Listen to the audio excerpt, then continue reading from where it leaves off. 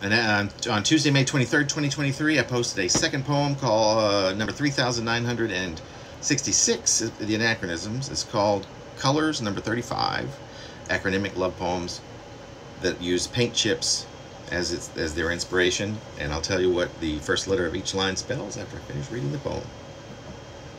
Surely this is the most understated of all these numerous hues, especially as they show us hotly and with focus on our most amorous. How deft a color to enlighten.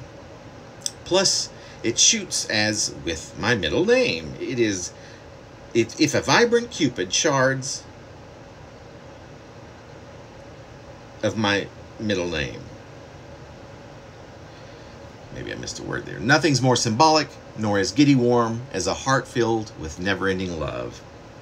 The word it spells, sunshine.